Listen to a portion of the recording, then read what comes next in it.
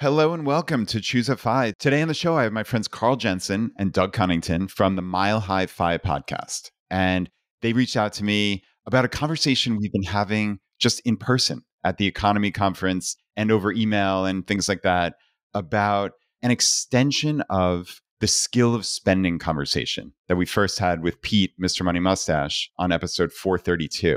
And we're talking about spending for happiness. And this being the logical extension of where the conversation is going in the financial independence community. And we've seen many phases over the fairly short 10 to 15 year modern FI movement. And it seems like this is where many of us are thinking and many of us are talking about this spending for happiness. And let's be clear, this is not a conversation of three rich 40-something guys sitting around talking about extravagances and how we can blow our money. This is what I believe is three guys who have been very intentional with their money throughout their adult lives and continue to be intentional. But we're learning how to spend for happiness instead of optimizing every dollar for savings rate or keeping up with the Joneses in the FI community. So I think this is going to be a wonderful conversation. And with that, welcome to Choose That FI.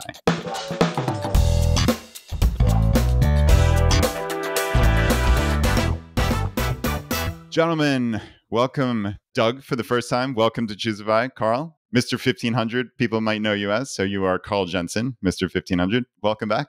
Yeah, Brad, thank you so much for having us. I am super excited to talk about this today. Yeah, it should be a lot of fun. And yeah, so Doug, obviously wanted to introduce you. Give us a little background.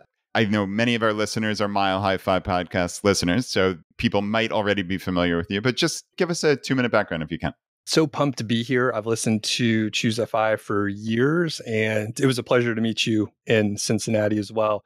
My background started in corporate kind of hell, I didn't enjoy my gig too much. I did management consulting, worked at Accenture for a few years, played around there for about 10 years before getting laid off in 2015.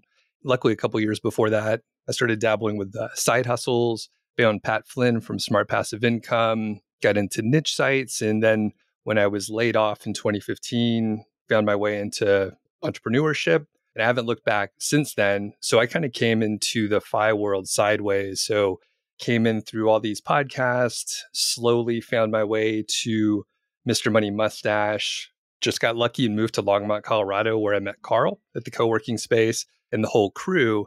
And then I got sucked in by the whole FI movement. So I interviewed Carl a couple times. We had a nice conversation, decided to start a podcast about 2 years ago called Mile High Fi. That is awesome. So I suspect what's interesting, you mentioned niche websites. I suspect we were in the kind of the same world because I mentioned in passing here on the podcast that my first really entree into building websites and entrepreneurship was a bunch of these kind of, at the time, it was what people were doing, but in looking back, it's kind of like what's known as gray hat or maybe even black hat SEO, gaming Google to get your sites ranked high. And I did that. And frankly, I learned a lot and I learned a lot of things not to do. So it would be interesting to compare notes at some point in the future. But I am curious. So you moved to Longmont just by sheer happenstance, or like, did you realize that Longmont was like a center of the FI community? I was aware. I listened to the Tim Ferriss show when Pete was on it in 2017, and we were living in Bozeman, Montana at the time. My wife got a job offer down in Boulder, but it's pretty expensive there. So Longmont was kind of high on the list. And we were aware of the area. I worked in the Rocky Mountain National Park in college for a couple of years. So love the Front Range area. Thought I may end up back here sometime anyway. And then just the stars aligned. And the thing is, I knew the co-working space was here, but it was a full 6 months before I even thought, maybe I'll go check it out or something like that, which seems crazy because I know people are on road trips across the country and they'll take a few hour detour to just walk in front of the building, that kind of thing. Right. And this building, just to catch everybody up for sure, is the Mr. Money Mustache HQ or world headquarters. And Carl, I know you're an owner in that with Pete, which is absolutely awesome. I'm curious, Carl, before we hit record, you were the one who mentioned that phases of FI. And I'd love for you to kind of catch us up with how you think of the arc of the FI movement, because it truly is a worldwide movement. And it's interesting because many of us, like you and I met 10 years ago online on your blog or on Pete's blog in the comments. And many of us have been on this journey for most of our adult lifetimes, and we've seen it change and we've seen our own selves change. And I think that's where this conversation is going to go. So I'd love for you to give an overview of how you conceptualize those phases of the FI movement. Yeah, I think FI has changed so much since you and I first started talking. I remember when I discovered Mr. Money Mustache, part of the reason it resonated with me was because it seemed like everyone in the FI movement was kind of like me. It was a middle-aged computer programmer or engineer type of person. And I'm like, hey, look at this, a bunch of people who love efficiency and look exactly like me and do the same thing as me. And thankfully, it is much better than that now. We're much more diverse. And there's people doing things other than computer programming, which is great. But the other thing I think is interesting, Brad, is it seemed like, especially at first, the focus was this hardcore frugality, right? We discovered Jacob Lund Fisker, and I remember he talked about, I think, living in an old lady's attic, I'm probably misquoting this, or a basement, and living on $7,000 a year, I think was the number. And that resonated with me too, unfortunately. Like, this is great. If I was in his position, I'd be doing that exact same thing. And you look at the arc where things are now 10 years later, and I think we're much better adjusted. It's not this race to the bottom where all we want to do is save money and accumulate this amount of money or this huge amount of money as quick as possible so we can retire and stop working. It's more about let's use the money for happiness. And there's a ton of value in learning how to save and invest, but it seems like we have moved past that. And maybe we're thinking more about how to intentionally use the money we have. And the other thing is maybe not trying to accumulate a whole bunch, and that's the whole goal. We have slow fi now and coast fi where we're living better along the way, where we still have jobs and make peace with work. Yeah, I hear you. There's so much in there. So I think first, that original caricature of people in the FI world being essentially white guys in their 30s who are engineers, which frankly, Carl, you were part of that caricature, right? I mean, as I see it, it was Pete, Brandon, the mad scientist, and you, who were three of the very early popular financial independence blogs who all had a lot of things in common, right? And most of those portions that hit the caricature. And I think that was maybe, again, just happenstance, but regardless, it did stick a little bit. And I think we have moved beyond that, which I'm thrilled about, obviously. And I think, and I'd like to believe that our podcast has had a lot to do with that, of kind of democratizing FI, making it seem less scary. And we've tried to make it less about any particular, you have to do X, Y, and Z. You need to ride a bike. You need to, whatever it may be, right? Like save 79+% of your income. Like, okay, well, that would be wonderful if you could. But if you are saving 20% of your income, 18%, 25, whatever it may be, well, that's fantastic if you've made choices, right? And taken action. I think when we've reoriented it around that, it's made a big difference. But let's be clear. I think we are going to talk about this spending for happiness. But I think all of us, and I don't want to put words in your mouth, Doug, I'd love to hear your thoughts on this, but all of us would still say, for all the new people listening to this podcast that are in the FI community, maybe first 6 months or a year, learning that skill of spending, as Mr. Money Mustache would say, on the front side of being frugal and cutting things that you don't value, things that are maybe frivolous that have built up over years. That is critically important. We are not trying to downplay that at all and say, you can just spend extravagantly from day one and just go on living your life and say, I'm FI. Like, it doesn't work that way. You need to optimize on the front side in order to have the space to think about, what do I want my life to look like? And then how can I potentially maybe loosen that spending a little bit on the backside? And Doug, I know that's kind of a declarative thought and sentence, but I'd love to hear your thoughts on that. I have a couple ideas around it. And one of the things that's really interesting is all three of us and a lot of other people in our position became really effective at saving money and being frugal. And it's good to be successful at something. And when you become good at something, you want to do more of it and keep improving, which puts you in a spot where it's really hard to start spending money. So luckily, I didn't have as strong of a frugal gene as many of us in the community. So I was okay, like spending here and there, but I was almost always really conscious about what was a high priority for me. So still. I haven't upgraded my car in a very long time. Cars are not super important to me. So I have like a 15-year-old truck that's been paid off for over a decade. So not a high priority for me, but a couple other things for the people that happen to have seen the video before. I have a couple nice guitars, which I've started to like buy nicer guitars. So that's something where I get a lot of joy out of it. It's fun to, buy the guitar too. I won't lie to you. There's a little retail therapy, maybe slightly unhealthy. I dig that part. I like the shopping part. I think it comes from my mom's side of the family. But I can also use these guitars for something social, right? I could go play some music with some other friends, which gives another benefit. I could also take like guitar lessons, for example, and use a different part of my brain and really get a lot more of enjoyment out of it than just the purchase. And then I'll throw it in a case and never use it. I play them all the time. So that's just a little example where if you're conscious early on, you will be okay to spend a little money because hopefully you will be successful in whatever, 15 or 20 years, right? Carl and I didn't start spending money a lot until really more recently. We were addicted to saving and now we're kind of opening up just a little bit. Yeah, and that addiction to saving is, well, maybe that's better, obviously, than some addictions. I think, nevertheless, there is that in the FI community where we are addicted to saving, and it's unhealthy.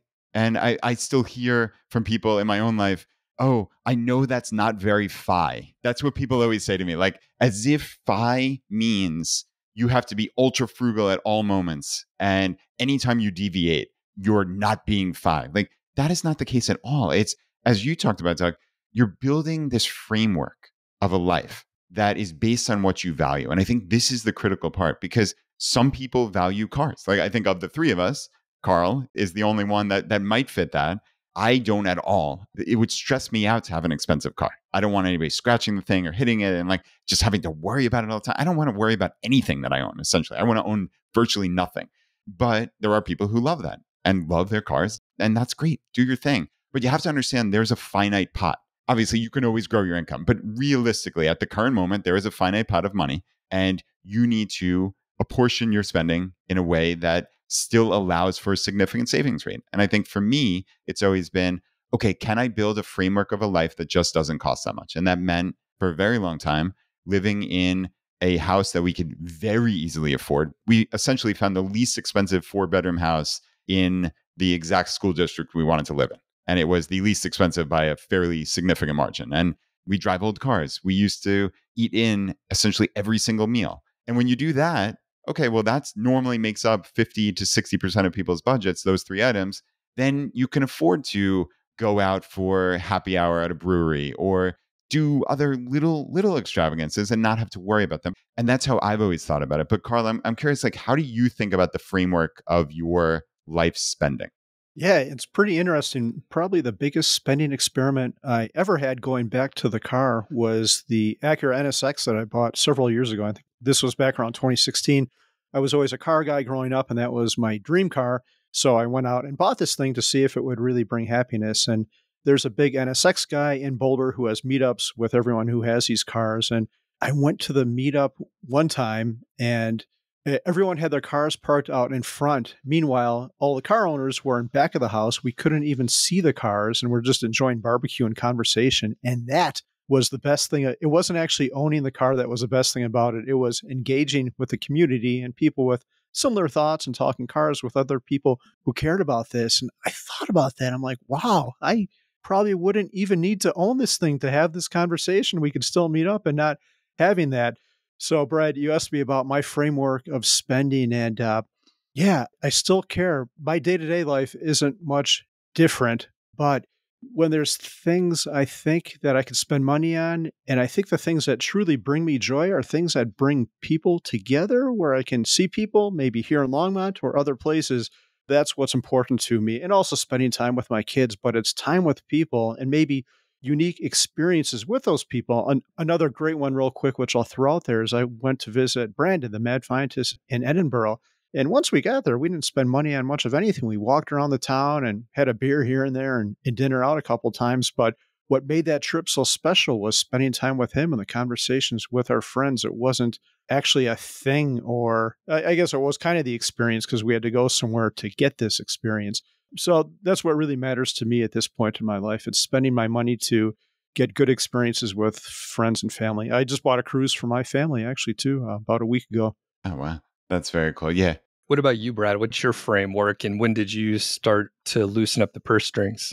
It's a good question, Doug. I think for me, the framework has always been what I described a couple of minutes ago, which is, all right, if we can get those major expenses to a point where we don't have to think about them, or essentially they're zero, like our cars were zero. We had 2003 Honda Civic and Toyota Highlander for a very long time until we recently upgraded to 2013 models of each of them. So we're still talking 10-year-old cars. But yeah, so I think for me, that afforded the opportunity to then be able to spend on things that matter to us. Like for us, for instance, our daughters were both really high level swimmers for a time, and they both joined this very expensive year round swim club. And it was something we didn't bat an eyelash about because that was something they really valued, really, really enjoyed. And again, for a time, and they're not doing it any longer.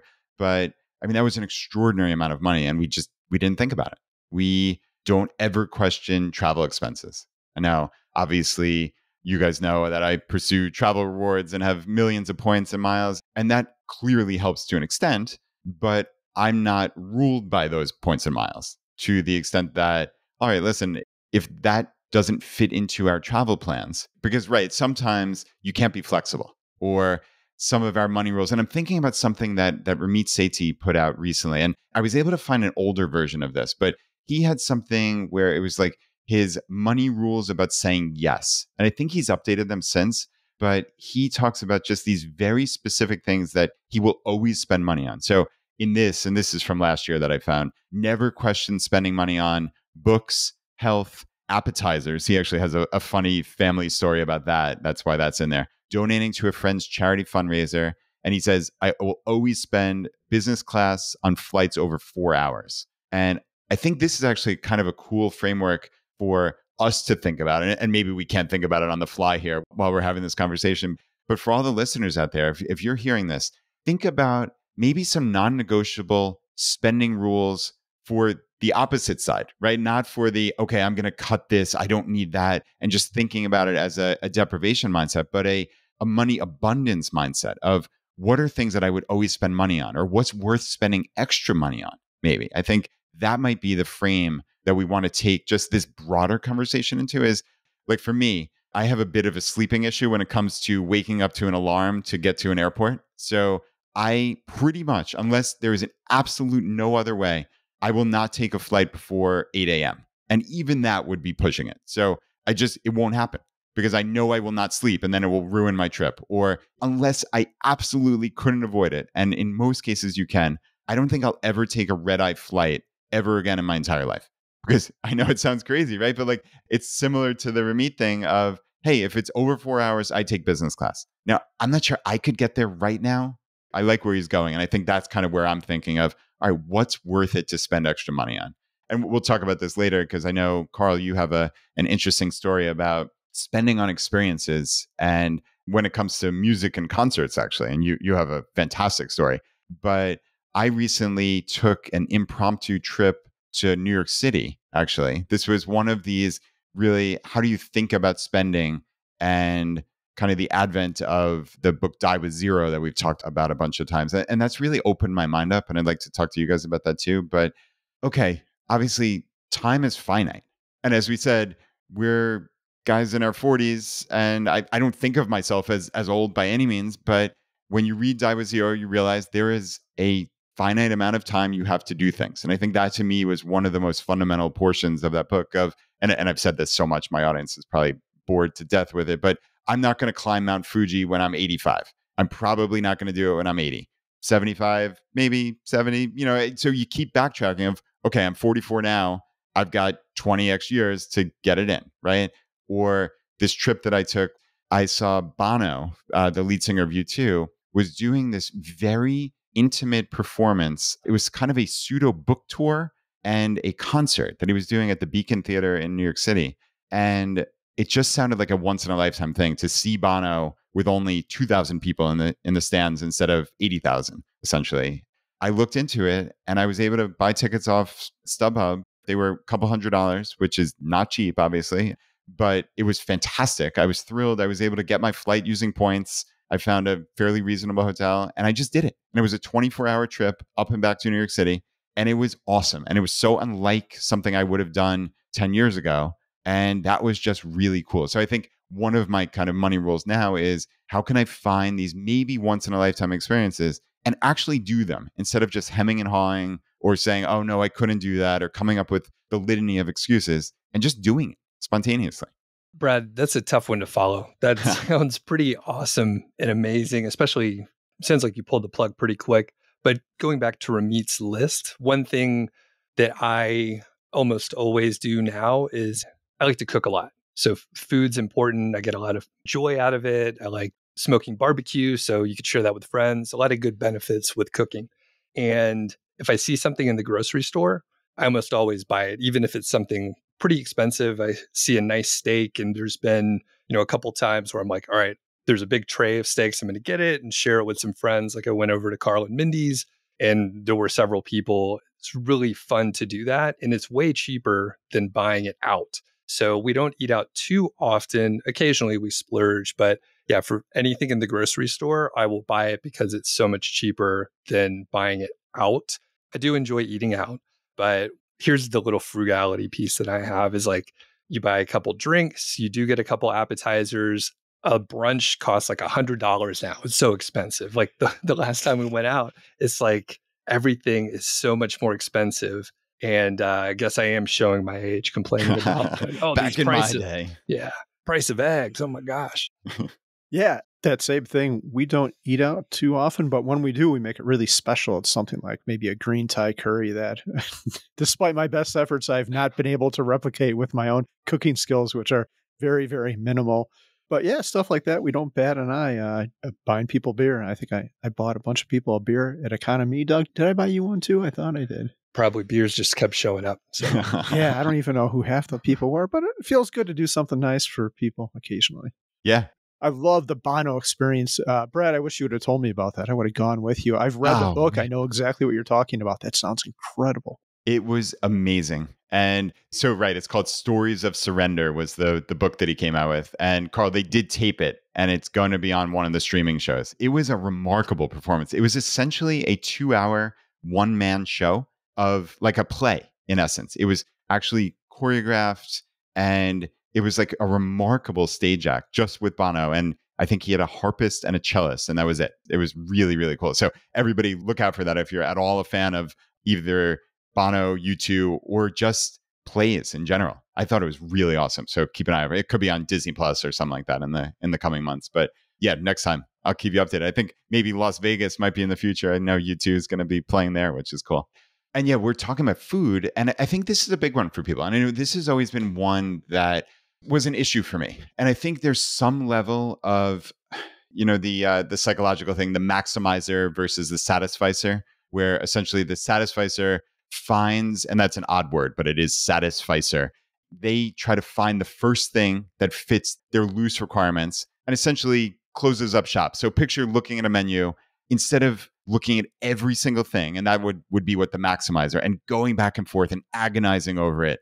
The satisficer pretty much finds the first thing that they're happy with, closes it, and then they don't have to have that mental anguish of what am I missing out on? So I think I've always had some of that, certainly, but also, and it sounds weird to say this out loud, but in my own head, when I used to look at a menu, I used to almost discount, like just throw out the most expensive items. Like I'm not someone who would ever buy the $30 steak or the $24 piece of fish or something. This, again, Doug, showing how dated we are, right? Those might be normal prices now, but back in the day, I just would throw out that portion of the menu. I just wouldn't look at it because that wasn't something that I did. And again, it sounds silly to say that because maybe it is a special occasion. Maybe you're doing something. We don't go out to eat that often. We're talking about dollars here, like a couple of dollars in the cosmic scheme of things in a month or a year. Is it going to matter that I got the steak that was $7 more than the piece of chicken? No, of course it's not.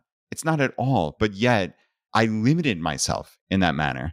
And I wonder where else I did something similar. That's the most vivid because it's so visceral of like literally seeing a menu, right, guys? And like just throwing out the bottom third of it.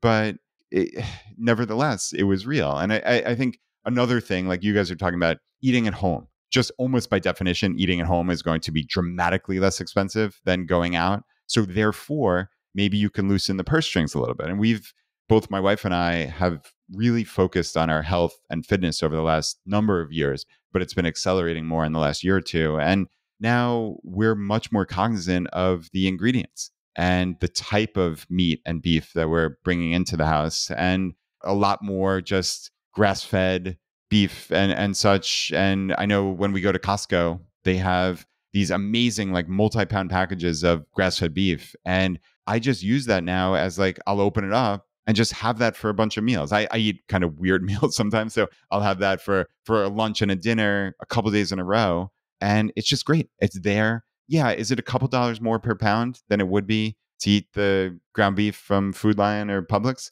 Yeah, it is. But I believe that it's better for me. And also just there's something about the convenience factor of having it there, which is great too. So I think there's a lot in there, right? Convenience is yet another thing that I think we're all probably spending more money on as well. And I want to jump in and go back to just, the dollar amounts, even with your example for the grass-fed beef. It reminds me of chatting with Brandon, Mad Fientist. It was a while back when we had him on the show, but we talked about how we treat $10 or $20 right now while we're all in our 40s. We treat it the same as when we were in debt in college, and we think, oh, $20, like that's a lot. Probably need to take care of that a little better. But when you look at our net worth now versus what it was, that threshold should be way higher, a couple $100. Like we wouldn't treat it the same, but we treat $7 the same as we did when we were kids, when we were 20. And it's really hard to like switch gears and treat it a little bit differently. I mean, I still have a tough time, even though we're talking about spending a little bit more money. What's your threshold, Carl, where you're like, oh, this is a lot of money or this is not? Yeah, it's I would say it's the same thing. I still think about stupid little purchases and why it's a waste of your brain power. You only have so much mental bandwidth, especially me. It's probably really minimal to think about stuff during the day. Why waste your time and money comparing prices of the ounces of cheese in the grocery store? But I still do that sometimes. Now, other times I'll just go crazy and buy the Tillamook because that's really good. But yeah, it's silly. Even bigger expenses. I remember I wanted to see the Gorillas at Red Rocks, the show, and it sold out instantly and tickets were like $75. And then I went online and all the resellers were selling them for like $200, which was still cheap, but I didn't pull the trigger. And now I look back, I'm like, you idiot. You could have seen this great band for $200, but I was anchored on the $70. And maybe that's part of the problem, Doug. Maybe we're anchored in a place that we shouldn't be anchored at. Maybe we need to learn how to pull out those anchors and throw them out the window or into the sea or whatever.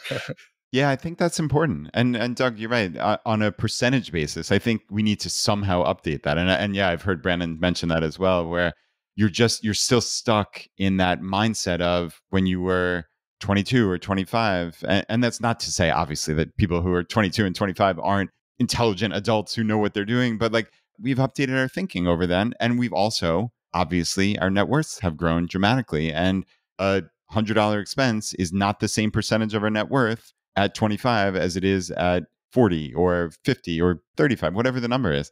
So I think there's some threshold that you need to really think about, because otherwise you can get stuck in that, and you can get stuck in the every penny. Or for me, the one that it really bothers me is like the price of gas. Like if you ask me like what's my biggest pet peeve in the world, it's people obsessing over the price of gas. Like I remember going to Belize and we had this amazing tour guide, and the very first question when he said, "Oh, what do you want to know about Belize?" Some dopey American asked, "What's the price of gas?" I'm like, "Are you kidding me? Who cares? This is such a penny wise, pound foolish idiocy." And like, or somebody who will drive around to save 5 cents or 10 cents a gallon, but drive 15 minutes out of their way, which is miles of gas that they're wasting. And more importantly, time. Guys, our time is so finite. People are constantly talking about how busy they are, but yet we fritter away time. And I think conveniences, I mentioned a couple of minutes ago, Carl, this is something that I'm definitely thinking about. I'm curious,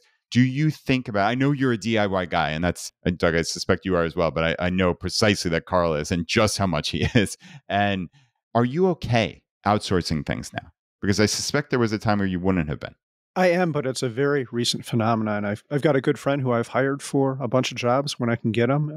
Part of the issue I have with outsourcing it isn't so much the money, it's finding someone who will do quality work and actually show up and return phone calls and have communication skills, which could sometimes be difficult to find depending on the job. But I am now, but it's been a difficult thing to come to. And maybe I'm too much of a control freak. I think the problem is all with me. But yeah, Brad, I've learned to let go, but it's recent. Are there any conveniences that you guys are spending on that? So Carl, it sounds like this is you're in the early stages of this. But Doug, is this something that's crossed your mind in terms of, okay, I'm willing to pay for X, Y, or Z that maybe I wasn't okay with spending on years ago? I need to think of a few additional examples, but I know just anything where I can save a little bit of time or negativity, like inconvenience for me. So around here, there's a toll road that goes to the airport, and there's hardly any traffic on it. So it's a much more pleasant drive than driving through the city. And I think it's like 12 or 14 bucks round trip. So it's not cheap to take that road for a 45-minute one-way drive, but I will take it every time because traffic really it really brings me down. I get not road rage, but I'm not happy out there. No, I'm not happy, especially in stop and go traffic. And I will always take the toll road. So anything where I can avoid something that's negative psychologically for me, I will do it. The other thing is, in the past, maybe I would have not taken an Uber or something like that, and I would have tried to take like public transportation or some cheaper option. But that convenience is awesome. You don't have to wait around so much. You can get a ride right away. Usually it's a little cleaner than like a cab or a bus. So things like that. Anything where I could save like a few minutes, even if it's a lot more expensive than what I would have spent a few years ago. And on that, I have one question for you, Brad. And if you answer no to this, and this is something I've recently come to, which, Brad, I'm telling you, I was living life completely wrong. So I hope you have the right answer to this. Do you have TSA PreCheck or global entry? Oh, you bet I do. Oh, I didn't sign up for that until recently. And then I signed up and I was so stupid because I'd be at the airport like with Doug and he's through security like 15 minutes before me, or our friend Chris. And I still was resistant to it. And finally I pushed myself over the edge. Okay, good. We can continue. No, that is an amazing thing. And yeah, we've talked about TSA Pre a couple of times recently with Ginger on some of the roundup episodes that I've done. So yeah, if you're listening to this and you don't have TSA PreCheck or global entry, you really, really, really should look into it. A lot of credit cards offer that as a free benefit. So you can use that credit card to pay for your fee. And it's generally somewhere in the vicinity of $100 for 5-year membership. So even if you had to pay for this thing, it's well worth $20 a year. But you can often, with many cards, and you can just Google this really easily, just get that enrollment fee waived, essentially. They'll just refund it back to your account. And yeah, that is something, it's huge. I mean, Carl, I think coming back from the Bahamas, we saved about 90 minutes with global entry back in the US. It was remarkable. We were through customs in under a minute just from having global entry. It was awesome. And even if you're not an international traveler, TSA PreCheck is just critical. It just feels good, right? Like it feels nice to zip through the line. So yeah, I'm with you on that. Yeah, it's interesting. Doug, you mentioned like a couple things about maybe parking or an Uber or taking a more expensive route and not worrying about the whatever X number of dollars, $10, $12, because it's going to save me a lot of time. And as part of this Bono trip that I took, this was like a mental experiment for me, guys. So I actually had this thought: how could I act like a rich person for this 24 hours? And this was in my very low key way. And it sounds so silly, but like the Richmond airport is virtually empty and they have economy parking. It's like $6 or $7 a day. And it's amazing. When you park, the shuttle is like right there, like following you to your spot because there's nobody there. And they just zip you back over to the terminal. It's great. But then I noticed, there's this daily parking lot that's right next to the terminal where you don't need the shuttle, which, yeah, even though it's great, it takes 10 or 15 minutes. It was like $2 extra a day or something like that, $2 to $4 extra a day. I'm like, I'm doing this for a 24-hour period. What would it feel like to just park in that lot? for the first time in my life. And I know it's so silly and it sounds pathetic that I'm hemming and hawing over $4, but it's just something like I'm not the type of person who does that because it's so easy to park in economy. I don't need that. I don't need the convenience. But you know what, guys? It felt fantastic to park in that lot, to just walk directly to the gate. And when I got off the flight the next day and came back home, I just walked straight to my car and it was great. And it cost me, probably $4 extra. It was so silly, but it made a difference. Or when I was in New York City, flying into New York I'm from Long Island, so I can say this affectionately, like terrible, terrible ways to get from the airport to Manhattan. And if you're flying into JFK, at least there's the AirTrain and you can kind of get there. But LaGuardia has always been terrible. But now they added some, I don't know, LaGuardia Link or something. And you have to take a bus to the subway. And it sounded like a big hassle. I was like, oh, that wouldn't be that bad. But should I do that? Should I take an Uber? And it was like, all right, this is 24 hours of being a rich person. I'm just going to take an Uber. And it was expensive. It was like $60 or $70. But you know what? It wasn't a big pain in the butt to do this bus to the subway. And I just did it. And that saved me a good bit of time. And you know what? I actually got to see Paula Pant and Barbara Sloan in New York City and hang out with them, that if I'd wasted that hour or two, I wouldn't have been able to. And that was well worth any amount of money that I spent extra. So the reason why we're giving all these examples is not because I want someone to emulate this exact thing, nor your guys' examples, but it's so you, the listener, are hearing this and trying to think of ways in your life where, oh, how can I build this in? How can I think of little things that I can maybe spend a little bit extra on, but that are going to dramatically increase my happiness or save myself time or make my life easier, right? Guys, this is what we're trying to do here. And I think we could all probably sit here and regale people with stories of this, but it might be something to think about. Look for pain points in your life. And I'm curious, since you guys asked me, like, are there pain points in your life now that you've identified that you'd like to potentially spend on, but that you haven't pulled the trigger or you just can't bring yourself, but you'd like to?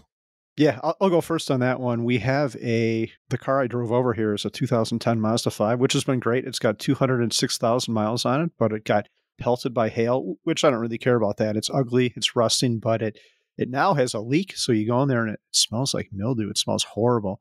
And the air conditioning quit working, which is, it might be a deal breaker. The Mazda 5 might need to find a new home. So I should just spend the money and get a car with that everything works, that doesn't stink. But yeah, I can't really think of any other pain points, Brad. Life is good. Okay. Wow. Doug, anything jump to mind? I've been strategically eliminating these things for a few years, so I'm in a pretty good spot. However, one thing that I did recently, kind of a convenience plus travel, was a vacation that we took to San Diego. And we stayed in the Mission Beach area, which is pretty nice, cool boardwalk, like right on the beach. There's a lot of places you could stay. There's many, many options, but I was like, I want to just walk outside and be on the beach. I don't want to have to drive a quarter mile and try to find parking or walk across the busy street. I just want to be right there. So that's one thing where definitely in the past, I would have opted for, something a little bit cheaper, and I would justify it in various ways, like, oh, we could eat more food out, we can get more beer out or whatever. But it was a great decision to just get the place we wanted at the spot we wanted and not compromise on that. And, we had an Airbnb so we can cook inside. Again, some of the frugality stuff still sneaks through, but like the biggest thing was being right where we wanted to be. And on that vacation, I decided we're not going to rent a car. That would be more headache. Apparently, I really don't like driving around in traffic. So I was like, that would be more of a headache. Yeah, there's a theme here. And let's take an Uber if we have to go anywhere, and it'll be fine. And in the long run, it's actually probably cheaper to get an Uber unless you're like driving all over the place, which we were not, because we got the cool place that we were right on the beach. So we didn't need to go anywhere. Yeah, that is huge. And I think that's one of the things we've also hit on is finding the precise micro location when we're on vacation, because we, unfortunately, just the season of life we're in now, the girls are busy with school. They're busy during the summer. We're just not traveling as much as we used to. So when we are able to travel, it's really important to maximize that. And I think about something like we love a little beach town called Ogunquit in Maine. And Laura and I have been there a couple of times.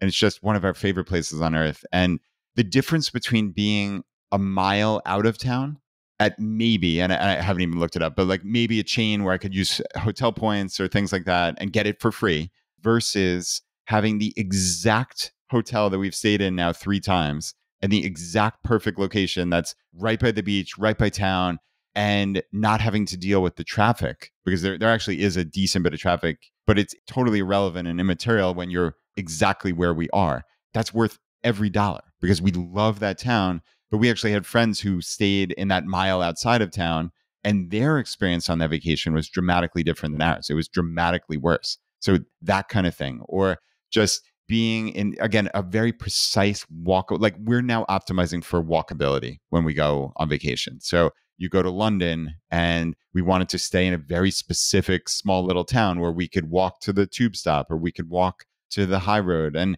those kind of things are just, they're critical for me now. And, Doug, you mentioned frugality sneaks through. I know you're saying that jokingly, but I think this is not, and I hope nobody's taking away from this conversation that the three of us are not frugal people anymore, that we're not people who save money, that we're not optimizing. Like we're optimizing in different ways. And yeah, I think what's in there is a little kind of tacit admission that maybe, and not to put words in your guys' mouth, but that we were a little over the line of frugality at some point. And again, I don't want to sound like I'm a broken record here, but the frugality is important. We're not trying to say it's not. Like it's so important for people finding FI. And I know that's what's hard about a podcast like this is we're speaking to a broad swath of the FI community. And it's very hard to meet everybody in one episode, obviously. And you can't do that. But I just want to make it clear that we're not saying go out and blow all your money, or being frugal isn't important, or being mindful isn't important, being a valuist isn't important. We're not saying that at all. But you can over optimize to your detriment. I think that is the most succinct way that I would want to put it. And you don't want to over optimize to your detriment. And yeah, I mean, I think, Doug, part of life is making choices. And if you can make a choice to, okay, like you said, you like cooking. If we're going to maybe eat in when we go on vacation and get amazing ingredients, maybe you're up in Maine and you get lobster or something, like that would be awesome. And that isn't like a frugality sneaking through. That's a, hey, this is another way of experiencing something. And maybe that then enables us, because again, money is finite, no matter how much you have, that enables us to spend a little more on the exact micro location we want to be. Like that to me sounds like a fantastic way to think through a financial life. So, Brad, I have a question for you about Die with Zero. Bill Perkins, which you mentioned like 1,000 times, enough, Brad, that you actually got me to read it because I heard about it for a long time and I thought, I get the point, no need. But finally, I did check it out. So this is a tough question for you, but what are a couple ideas from Die with Zero that triggered you? Because, I mean, you already had some of the thoughts that we were talking about where, hey, you could spend a little more on your priorities. Certain conveniences are great. But what was it? Because that book's not too old. What triggered you from the book to really change your mindset a little bit? And then, so much inspiration that you're telling a bunch of other people on your podcast to get us to read it too. Well, I'm glad you read it. I hope you enjoyed it. I think to me, the biggest trigger was just very simply my kids. And it was, and this is obviously not the textual reading of it, but it was realizing that time is finite and that, okay, my older daughter is now 15, my younger one is 11. And there is a real chance that in 3 years, my older daughter goes off to college. And who knows how much more we'll see her. I mean, I think there's a reasonable chance that we will. But I mean, you think about how many people go off to college, stay where they are for the summer, and then go live somewhere else. And in which case, when she hits 18, that essentially is 95+% of the time that I'll ever spend with her. And I know I've talked about the article The Tail End by Tim Urban on Wait But Why, and that's where a lot of that came from. But there was just something about how Bill Perkins put his message in Die with Zero that just made me realize just how finite life is. And that was kind of the lightning bolt of, you think of yourself, like I still think of myself as a pretty young guy, but yet you just have to do the math, right? Like, okay, 44 years old, if I'm still healthy at 84, I'm on a pretty good trajectory, but what does healthy at 84 for me look like? I don't know. So maybe I've got 40 years, maybe it's 30 of real health span. Okay, so that's 30 years. That's 30 more summers. That's how many more trips. That's how many more times am I going to go to the beach. That's how many more times am I going to travel to X anywhere. Ogunquit, I've mentioned, right? Like we've been there 3 or 4 times. How many more times realistically am I going to go to Ogunquit in my life? Could be 0, could be 1. You never know when something is the last time. That was another thing that jumped out to me is you just never know sometimes when it's the last time. But maybe being more mindful of, hey, this could be the last time. Like I think he talked about like wakeboarding or something like that. It was like, all right, look, just based on where I am in my life, I'm not going to do wakeboarding after I'm 50. So this is literally the last time. And he said it to himself in the moment. And I think in a weird way, that allows you more enjoyment of the experience. And it has definitely changed my way of thinking in terms of how I relate to my kids and how I think about the time we have. And I've mentioned a couple times here on the show that I was thinking about going to Taylor Swift with my older daughter, and we pulled the trigger. And actually, when we're recording this, I'm getting ready to drive to Pittsburgh here in about 1 hour, maybe right after we hit stop. And we're going to see Taylor tomorrow. I bought the tickets. We've been looking forward to it now for a couple weeks. And I think, like, as Bill Perkins said, another thing, Doug, that jumped out to me was the memory dividends. That's a phrase he used, which is we can talk about and think about this shared experience forever now. And I mean, there's a high likelihood this will be the best concert either of us ever go to in our entire lives. And I mean, I've been to see Pearl Jam. I've seen Billy Joel a bunch of times. Like I saw that Bono thing, like Dave Matthews Band when he was getting started. Like I've seen a lot of good concerts, and there's a reasonable likelihood this is going to be the best one. And especially that I'm going with Anna. And now it's like, oh, okay, well, Molly, my younger one, isn't going on this trip. We're going to take a trip together to New York City in August. That was like my, hey, this is the special thing we're going to do. I wouldn't have done either of those things before I read Die with Zero. I just simply wouldn't have. And that's the way. And Doug, obviously, I could keep going on and on here, but nobody wants to hear me yap for 30 minutes straight. But like, those are the kind of lightning bolts that I've had from reading that book. I love it, man. What's your favorite Taylor Swift song? Oh, well, there's so many. I think the song All Too Well is probably my favorite and might be the best song ever written. Like it's just a brilliant, beautiful song. The 10-minute version, I would highly recommend. Yeah, that's probably my favorite one. She is an amazing songwriter. Like it's just truly remarkable. Carl and I are newer to Taylor Swift, but we're really trying. Yeah, my older daughter got a ticket. My younger one did not, but wants to go. I don't think she's really a true fan. She just sees all the hype around it and wants to go. So I've been debating whether or not to pull the trigger, but I don't know. I might. Do it. Yeah. Doug, you want to go with us? Yeah, I guess so. I guess if I'm talking like that, I guess I gotta go too. All right. You're getting the tickets. You Swifties. All right, guys, I know you both read Die with Zero, but Doug, since you were the one who asked me, I'm going to turn around immediately on you and put you on the hot seat. So what were the takeaways for you, or were there any lightning bolt moments? The biggest thing was sort of time bucketing your life. And there's certain things that we are capable of doing and really enjoying now in our 40s that if we try to do it in our 60s, it may not be very fun, or we may not want to do it at all, or 70s or whatever. So that could be, summiting a mountain, right? It could be really, really fun in the next, say, like 10 or 15 years. Knock on wood, we'll all be healthy enough and in shape to do something like that. But we have this limited time, and you have to, don't forget, it's really easy to be complacent. I mean, I spent a lot of my 20s and 30s like drinking way too much, which I'm probably going to pay for, in the future. And if I would have been a little bit smarter about it, I would have done a few more things at the right time frame. Bill gives examples in his book where in your 20s, maybe you'll stay in hostels or less than ideal lodging situations. But now we're old, we're old guys, and we want a little bit more comfort.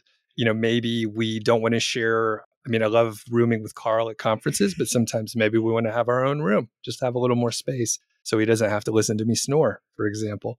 But little things like that, where like as time goes on, maybe we won't want to do those things, or we physically won't be able to. So that was huge. And I'm trying to think about that and strategically think about, 5 or 10 year increments, and like looking at people who are older than us and like how in shape are they? Like what can they do? Am I going to be able to be in that good of shape when I'm that old? Do I have that kind of discipline? And I don't know if I do. So time buckets. Yeah, time buckets. That's really important. And yeah, it's funny. Another person that I constantly reference is Dr. Peter Attia. and his book Outlive came out recently, and it's very, very dense. But if for people who don't follow Attia, I would highly recommend that book. He talks about the centenarian Olympics, and basically how he conceptualizes that is, okay, what are the 10 things I want to do as a healthy 90-year-old, in essence? So pick up a grandkid or great grandkid as they run to you from across the room. All right, well, that takes a lot of skill if you really think about it. You have to stabilize, you have to squat down, you have to pick them back up, or putting a bag in an overhead compartment as opposed to needing somebody else to help you. So, okay, at 90, that's what I want to do. But what do I need to do today? Because if, let's say, that kid weighs 20 pounds, if you can only front squat with like a kettlebell 20 pounds today at 40, well, there's a 0% chance you can do that at 90 then, because your body is going to break down. There's just very simple, just the math of it. So you probably need to be able to do a 50-pound goblet squat or a 70-pound, something like that, right? And work backwards and realize, okay, there's going to be some loss. That doesn't mean it's going to be catastrophic, but I need to think about that. Again, it's a mental framework for how do I think about what do I want my life to look like? What do I want to be able to do? Walk around a city that I go visit. I'd love to be able to do that at 80. I think that's perfectly possible. I see no reason why I can't. But if I sat around from 44 until 80, there's no chance. 0%. So yeah, I think that's important to think about. And Carl, I know you read Die with Zero also and had a big takeaway. I'd love to hear about that as well. Yeah, Die with Zero is great. I'm pretty stuck in my ways, so it's rare I read something that changes a strongly held thought I had. But what Bill mentions in the book is most people wait till they die to give their money away to their kids or to charities or whatever. So if you're 80 and you die, your kids are probably in their 50s, let's say. That money isn't going to have the effect on their life that it could if you gave it to them at a younger age. And I'm not saying paying for college, which I'll probably do. I'm talking about, Bill mentions this in his book, perhaps helping them when they're in their early 30s, when they've got a good head on their shoulders, they've probably met a good partner by that time. If you could do something like buy them a house or give them a significant amount of money at that age, you're probably going to change their lives, and it's not going to have nearly the same effect as if you do that when you die. So that's one thought. And the other one I think about is, why wait till you die to give your money away? And to be clear, I don't want my name on anything. I'll probably give a bunch of money to our library. But how cool would it be to see that money in action when I'm still alive versus the thought of knowing it's going to go to them after I croak, but I'm not going to be able to see any of that. So if things keep going well for us, I look forward to perhaps, I don't want to die with zero. That's too close to the line for me, but giving most of it away and seeing my money in action to my family and to causes I care about before I buy the farm. Yeah, I love that. And I agree. And I don't think most people in our orbit would want to give money away just to get their stupid name on a building. Like that just seems like such a colossal waste to me. But yeah, is there value you can add to the world with that money? And like you're saying with your kids, and I think, and this might be a longer separate conversation, but your entire thought process, I know over the years you've hinted about, not hinted necessarily as much as questioned, hey, do I give my kids anything? Do I pay for college? Like I know you and Mindy have thought about, what is this going to do to them? And I think it sounds as if your thinking has been updated in that just saying like, hey, we're probably going to pay for college, or we're thinking about giving them money at an earlier age. I think there was a time where you were thinking about like, they're just not going to get money. They're going to have to be self-made on some level. Is my recollection right? Yeah, that's absolutely true. My thought was that my kids should have to go through the same trials and tribulations that I had, and that is take out a bunch of loans and put themselves through school, because I thought, like me, that might help them make a better decision about what they wanted to study. I was very deliberate because I knew I'd have to pay for it myself. So I thought that I had to put my children through the same thing. And I don't think you have to do that. I still want them to be thoughtful about it and not study something ridiculous. And I might still put some rules around it. But like one thought I've had, Brad, is maybe I'll just give them an equivalent amount of money of what it would cost to go to school, and they can do, I don't want to say whatever they want with it, but I don't think school is a slam dunk. Maybe they want to start a business or try to be an entrepreneur in some way. And I'd have to put some more thought into this, put some guardrails around it. But yeah, I have updated my thinking, Brad. And mostly because I don't want them to stress either, especially our older one, Claire. She's like, oh, I'm so worried about the loans I'd have to get. I'm like, no, Claire, you don't understand. You'll be taken care of one way or the other. Yeah, I like that. And I think just, again, the thoughtfulness as opposed to this is our reflexive answer, or this is what I've always thought. And maybe I haven't updated that thinking in 10 or 20 years. So that's just what we're going to do. And I think a lot of people do. They just stick their heads in the sand and they don't think about things. And I think that's part of what we in the FI community do best is we try to think through problems. We see the world as it is, and we understand that you have to update your thinking because new information is always rolling in. And part of this that Perkins talked about, and Carl, you mentioned this before, is hey, okay, probably you're going to live into your 90s, and in which case, then your children are going to be in their 60s, or maybe who knows? Who knows where advances take us? And are your kids really going to get value in getting millions of dollars in their 60s or 70s when a good portion of their life has already gone by? Like that seems like the least optimal way to do it, as opposed to, hey, if you gave them enough money for a down payment for a house when they were 25 and they could house hack and then propel themselves to, okay, this is an asset I have and I can cut my living expenses down to almost zero, or they can learn how to real estate invest, as you're talking about. I might give them that pot of money you're saying. That to me seems so much more optimal than giving them $1 million when they're 75 and their whole life has gone by and they either don't need it, which is the most likely circumstance, or if they need it, they could have used it 30 years prior and would have had a dramatically less stressful and better life at that point. So yeah, it's again, we're not giving prescriptions here. I think that's a massive takeaway. It's just like, guys, it's the thought process, right? Like just the fact that we're thinking about this. And if we were sitting around a table 5 years ago, I don't think we'd be having this conversation. Yeah, I think you're right. Absolutely right, Brad. It's so interesting. I think this is a fun way to live too. Like you said, Brad, you intercept new information and then you change your thoughts on it. I think that's very, very healthy. Carl, that is the perfect way to end the episode. And I think 99 times out of 100, I would end it right there and not try to talk more because that was the perfect stopping point. But I'm one of those people who has to close the loop on something that we talked about before. Like I always hate those podcasters that like, oh, we're going to talk about this later in the episode and they don't get to it. And it's like, no, you had to, I need to close the loop. So I mentioned that, Carl, you had something amazing that you did in your life around music and a concert experience. I'd love if you could just tell the audience to close out here. Yeah, so I grew up in Chicago, and there was this band that got kind of big in Chicago. They were much bigger in the UK, and they were called the Webb Brothers, and I got into their music, and I really liked it. Probably one of my top 3 bands of all time, and they're about the same age as me, and they kind of faded away for a bit. But then I read, I think it was a Facebook post, that they were starting a Kickstarter campaign. And if you don't know what Kickstarter is, that's when someone wants to raise money. And if they raise the amount of money that they need, then everyone gets this prize. If they don't, then no one gets it. And prize might be, in this case, it was a record.